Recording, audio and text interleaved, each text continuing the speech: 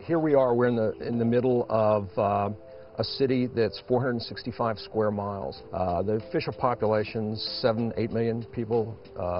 Altogether, there are really around 11 or 12 million people here. Those diverse cultures, those diverse people, so many people coming here to chase their dreams, you know, to get ahead, to make something of themselves. Anytime you have that much conflict coming together, it's an enormous canvas for someone who writes about the types of things that I write about. You know, the new book is titled Chasing Darkness.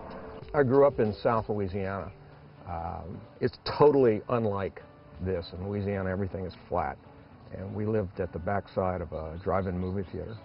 And I think that probably had a lot to do with my love of storytelling and what I want to bring to my work.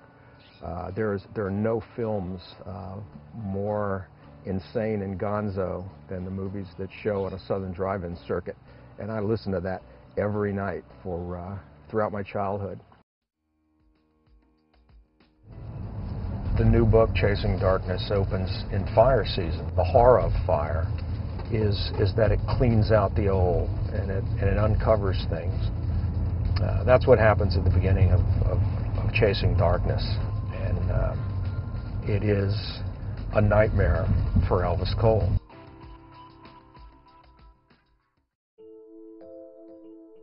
Elvis came about when my father died in 1985. As I've always done, I use my writing as sort of self-therapy to figure out things.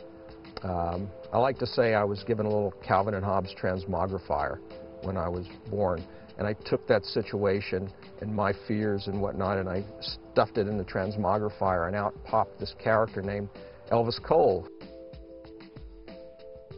Elvis Cole's a kid from nowhere with a spotty background, did his military service, did not go to college, and he's made a life for himself.